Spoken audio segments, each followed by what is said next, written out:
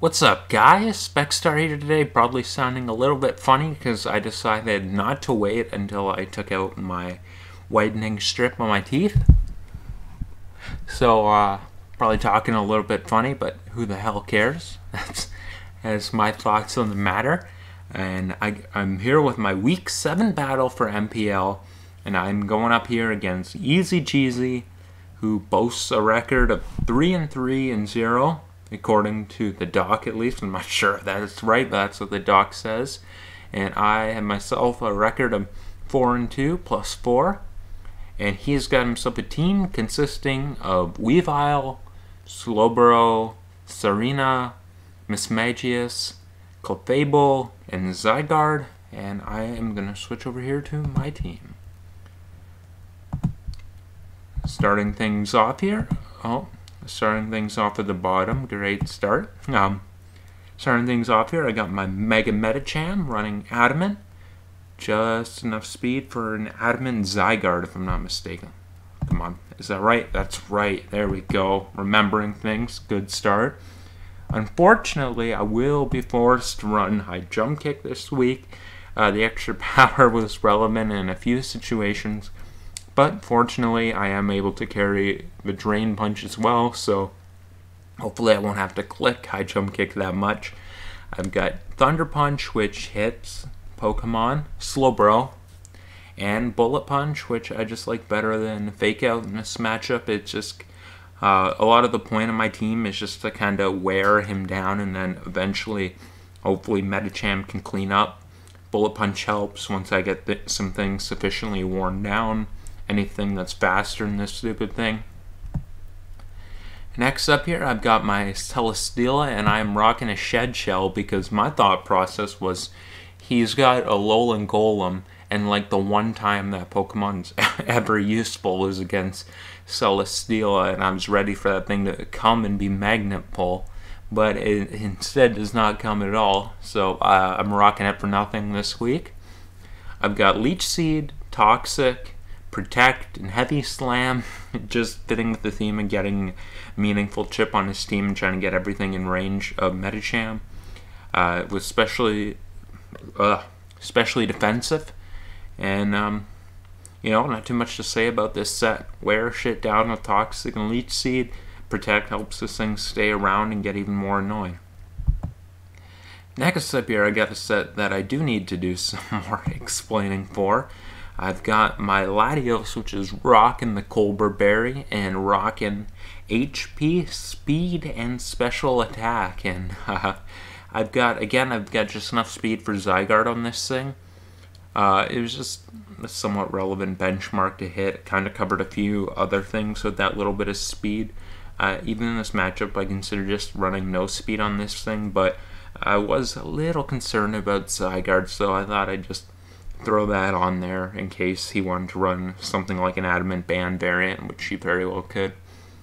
I've got the Colbur Berry to make sure this thing isn't trapped by Weavile, which always likes to annoy this Pokemon, and the Hidden Power Fighting with enough special attack to make sure I can definitely bop the thing back. Ice Beam hits majority of his team, pretty much anything Toxic won't wear down and isn't Weavile. And particularly Zygarde, of course. And next up here, I've got my T-Tar. I'm rocking Stealth Rock, Pursuit, Fire Blast, and Ice Beam, especially defensive with leftovers. Especially defensive variant, just pretty good in this matchup. Getting up rocks, very important. Pursuit, particularly important for Miss Magius, which is just, it annoys Medicham quite a bit. It makes me unable to click High Jump Kick. Or it makes it at least tricky to click High Jump Kick. Ice Beam covers Zygarde. Fire Blast. Scizor, right. Fire Blast covers the Scizor. Next up here, I've got my Pex. Physically defensive Shuca Berry. Shuca Berry just gives me the potential to haze on any kind of Dragon Dance Zygarde if it did want to be that. And I've got, of course, the rest of its usual suspects for the moves, and it's set a little bit of a basic bitch set here, but it's nice in the matchup. Covers a lot of his offense, and T-Spikes particularly good for just getting the team worn down in range of Medi. He didn't have a great grounded poison that was going to stop it. And last up here, I've got a Tank Growth, which is physically defensive with a little bit of special attack. Just enough special attack to make sure that if Zygarde is 252 HP, Giga Drain will for sure break its sub. I get a lot of tech on my team for Zygarde. It was, to me, the biggest threat when I was doing the prep here. The rest I wasn't getting that sweaty about. Hidden Power Ice will also hit that thing. And then Toxic, just fitting with my theme. His team was a little bit vulnerable to Toxic spam, particularly with the Solid Cleaner in the back. And Knockoff was more or less just like a fourth move, pretty much. I actually just kind of sat there thinking, what fourth move is actually going to be useful in this matchup? And it took me a while to really just say, I guess Knockoff could have some situational use here.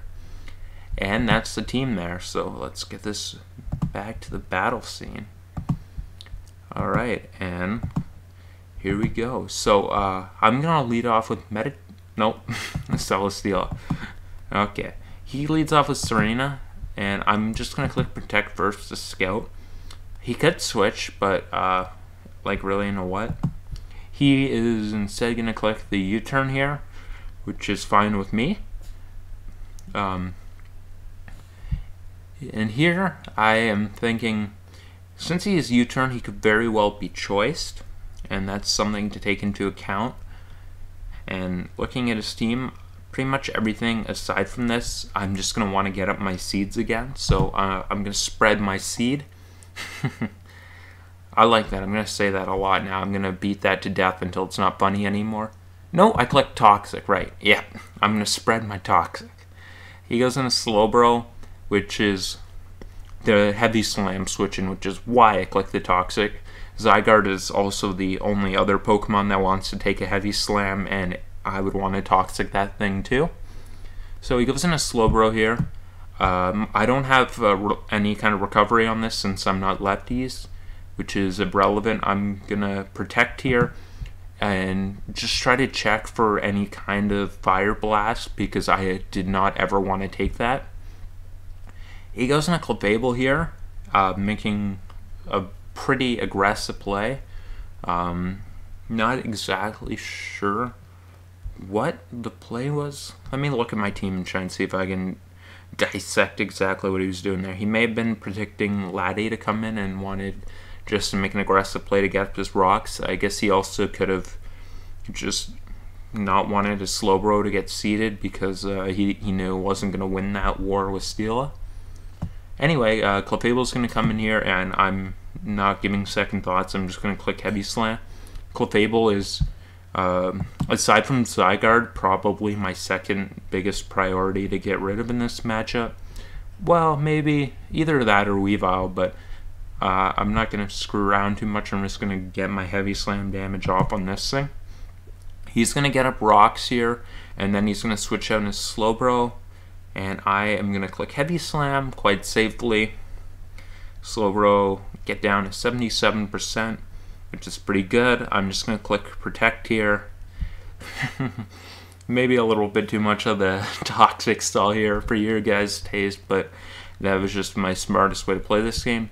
Here I'm going to go to Toxapex, and he goes for his Inferno Overdrive, so that's a pretty interesting turn. He was really wanting to bot my Steela, but I was never willing to let Steela stay in on this Pokemon until I saw that it was for sure not a threat.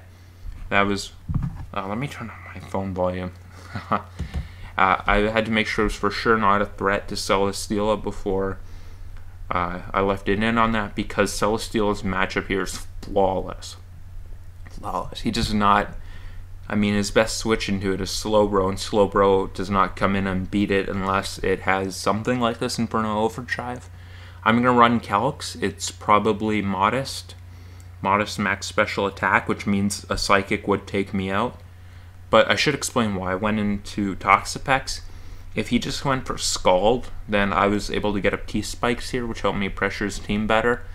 Also, I knew he was never going to click Psychic there. That was like the one thing he would never do, so I kind of had that safety.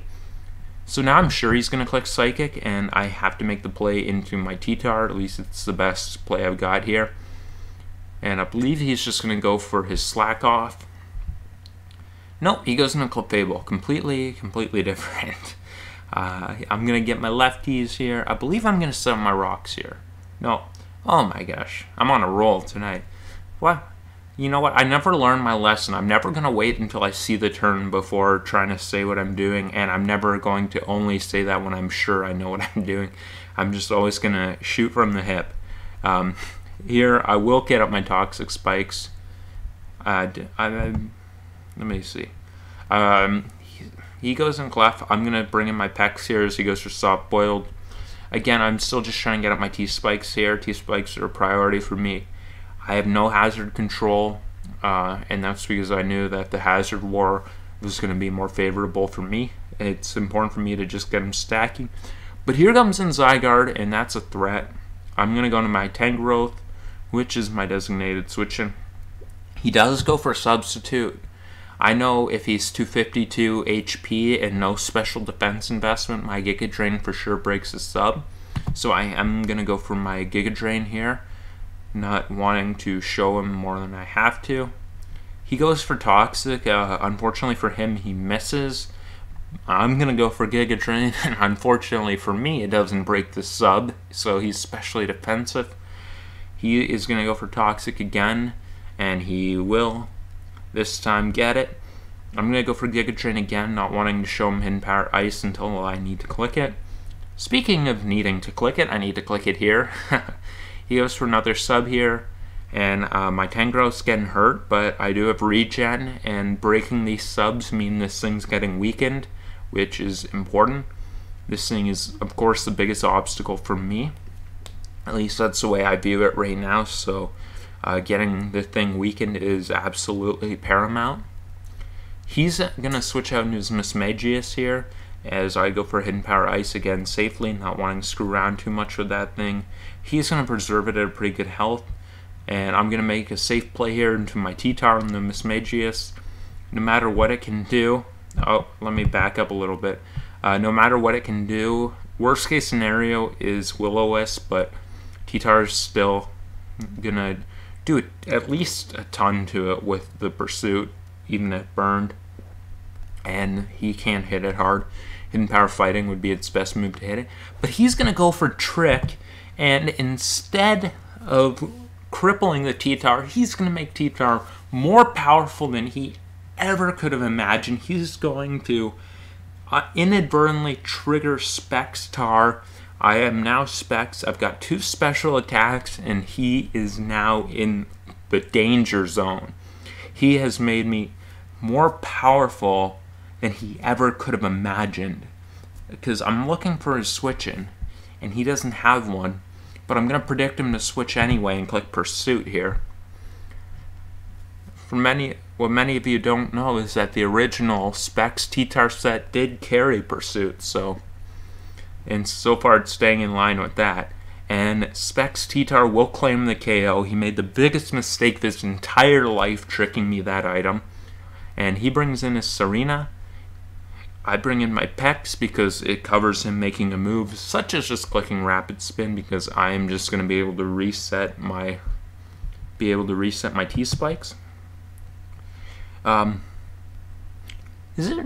I think by now I've run the calcs on Serena, and what the calcs have told me is that Serena actually, I think it was that Rapid Spin, it might have been a later one, but eventually the calcs will tell me that Serena must be Adamant Muscle Band. That's what the calcs are going to tell me. So that was a pretty interesting note. And I remember thinking by the calcs it either had to be Silk Scarf or Muscle Band, so obviously Muscle Band. And he will go into Slowbro here as I reset my T-Spikes. Not screwing around with those. They're great against his team so long as I can keep them up. I'll regen my health back and go into my T-Tar, which again is more powerful than he ever could have anticipated.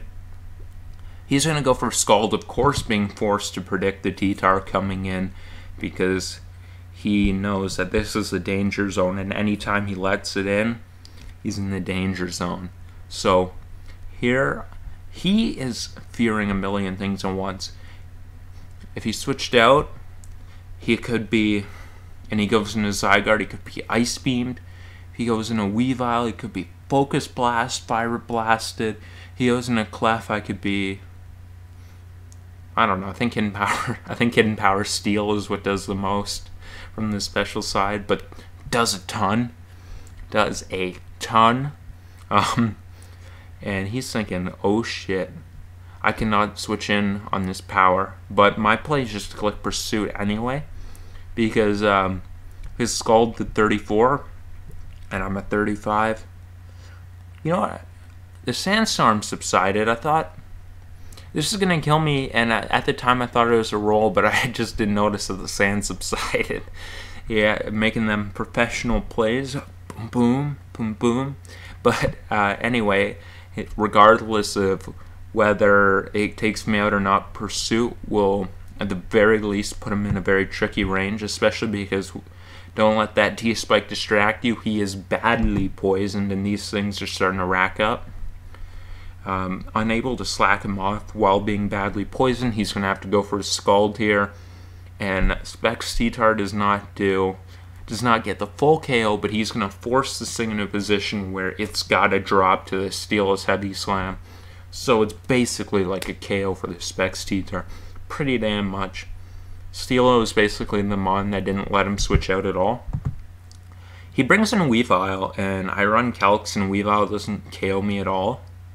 I'm not exactly sure why it came in here, but at this juncture, I'm thinking this Weavile is actually pretty damn annoying. So as good as Celesteela is, I'm willing to trade almost all of its health to take out the Weavile. First, I'm actually going to click Protect, mostly because I didn't know why exactly it came in. And there's always the possibility that it could be like a Natty Gift Berry. Weavile does learn Natural Gift. I'm 99% sure it learns Natural Gift. No, it doesn't, does it? No, I don't think it does. I have no clue. It either does or doesn't. It's like Schrodinger's Pokemon move. Until I find out if it knows Natty Gift, it can be considered both having Natty Gift and not having Natty Gift at the same time. Anyway, I click Protect. I'm still scratching my head a little bit here. Maybe I shouldn't have protected in case he Sword Stance, but if he brought in Weavile and Celesteela to Sword Stance, I mean, I feel like those kind of plays I'm not really expecting to see with good competition. But anyway, he'll go for Knockoff. Should it be Life Orb, Steel is going to survive with 35 and take the Weavile out. He's going to go into his Serena here, and I will go for my Protect here, just kind of see what he goes for. Also wear it down a little bit with its poison, thinking it may very well not have recovery, although I don't know what a Muscle Band Serena does. If he did want to go for Spin again, I wanted to put him in a position where he's going to have to let something die. So Medicham is going to come in here. And Serena is at 58%. I'm going to Mega Evolve. And as he collects Rapid Spin faster than my Medicham, I'm going to learn that it's not Muscle Band. With an earlier move, it got a maximum roll, and the Calc lied to me. So both those things were true. The Calc showed the maximum roll being 0.1% lower in damage than what it really was. So I was under the assumption that it had to be somehow boosted, but no, the Calc just sucks. And that's the lesson we learn. He'll go for that Spin. Fortunately, it didn't matter in a significant way, the Calc letting me down, but it did in there, and you guys always have to be dubious of the Calc a little bit. And anyway, I Drain Punch the thing. Medicham's back to full. He goes to Clef here, and I'm going to go to Pexi here because Pexi does beat that thing, and I want to reset my T-Spikes. Very important. He goes into Zygarde. I do want my T-spikes back up, but I'm not screwing around with this thing that much. I go to my Latios. Latios takes hits from this thing unless they're outrage. And if he does want to let me break his sub and lock in at outrage, I'm alright with that. That would let Metacham safely revenge kill that thing, and then it would all be down to Clef, which would lose 2 packs for Steela. Anyway, he subs up here, and I am just going to go for my Ice Beam to break the sub. Obviously, the Power Fighting would not. He goes for 1,000 arrows, not even a 2-hit KO because my Latios is a beast. I either went for Recover or Ice Beam, one of the two. I think Recover. Yeah, I went for Recover. Get my health back, make this thing a switching on Zygarde once more. He goes into Clef. I'm going to go into Pex again. Still, I really want to set those T-spikes. That's an absolute priority for me. Once I get them up, this thing becomes a lot simpler. He brings in Zygarde, and now that T-spikes are up, I know that this is the last time this Pokemon's ever going to be a threat to sweep me. If I'm able to take this thing out and force it out or KO it before it sweeps me here, then with the T-spikes, it's never going to be a threat to do that again. And I will just go once again into my Latios here, which I know is at least going to be able to break the thing's sub and take 1 hit. He does sub up, and I'm going to go, surprise, surprise, for Ice Beam. He goes for Toxic, and that's a little bit annoying to Latios, but I'm very relieved to see that thing sub broken with it not boosted. He switches out, which means the Zygarde's still alive, but next time it comes in, it is poisoned, and that's fantastic. Let me turn this up to normal. I'm going to switch into Toxapex here. Toxapex comes in on Steel, or Toxapex comes in on Clef, and I click Scald. I end up winning an EPP war here with Clef. He goes for Moonblast here, and eventually I'm going to switch out into Celesteela. And, no, that's not the smart play. That was the I don't want to play PP stall and I'm impatient play. That's exactly what it was. I was trying to save myself some time there. And I bring in my Steela. He goes from Moonblast. Unfortunately, I'm just barely in range of rocks, so when I click Heavy Slam here on the Zygarde, that thing is going to be able to force me out. Well, not force me out, it's going to be able to force me not to go out because the rocks are up and it would come in again and die. So I'm just going to go for Protect, and my play, unfortunately, is just to continue clicking Protect, which I'm unsuccessful in doing, so the Zygarde will be able to pick off the Steela. I probably could have preserved some differential there, but I don't really care, to be honest. I bring my Tangrowth, I click Giga Drain, Clef's in, and now the unfortunate... Oh, not quite yet. I'm going to knock it off first and just take off those lefties. Just make things hopefully a little bit faster. And then I will click my Giga Drain. He's going to crit me, not really significant. I'm going to go back into Pex, and then this was what I was hoping to avoid, but unfortunately I was forced in this position where I had to go into Pex on Clef and get into a PP stall war that eventually Toxapex wins every single time. So skip turns, skip turns, skip turns. Skip turns, skip turns. Eventually he's going to forfeit, and the rules say no forfeit, but neither of us had time for this bullshit. Neither of us wanted to sit through 50 more turns of this, so fuck the police, am I right? We don't listen to the establishment rules. We play by our own rules. But fortunately here, I'm going to move the win streak to 5 and move on to 5-2. And +8 in the differential. This game was a little bit drawn out, but we had a few strong performances by our boy Sexy Pexy here. Celesteela had a pretty good impact itself. And what the hell else did anything? I guess Tangrowth did well at keeping Zygarde at bay, but Laddie helped with that. And yeah, that's going to be that game. I hope you guys enjoyed it more than I did. I wish I had the benefit to just skip through all those turns when I was playing it live like you guys got to do watching, but not so much. Not the world we live in. Anyway, next week we are going to take on Fog if he ever responds to my DMs, and that will be it for this. So I want to thank you guys for watching. Have yourselves a good night.